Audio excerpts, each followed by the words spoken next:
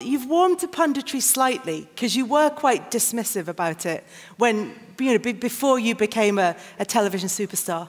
No, I wouldn't say that. I just was never that bothered about it, because obviously when you're playing, Kelly, you're in the zone, and I never took too much notice of what people were saying regarding pundits, and I kind of just fell into it, really. I fell into it after I just left Ipswich. I think United were in the Champions League final at Wembley. ITV got in touch, would I do a game? And honestly, I was in my house in Ipswich. I thought, will I, won't I? And this is true. I think it was a Monday, a couple of days before the final. My solicitor went, they'd like an answer quickly. And I read my horoscope that day, and it said, honestly, it said, you can't keep saying no to people. So I said, I'll do it. And I don't mind just giving my opinion and going home. It's fine.